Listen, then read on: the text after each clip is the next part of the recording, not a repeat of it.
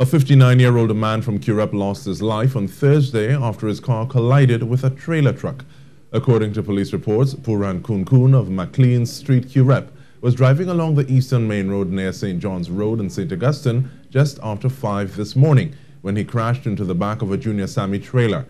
Mr. Coon Coon died on impact. Officers from the Tunapuna Fire Station used a hydraulic cutter known as the Jaws of Life to get his body out of the wreckage. Investigators suspect Mr. Coon Coon fell asleep while driving.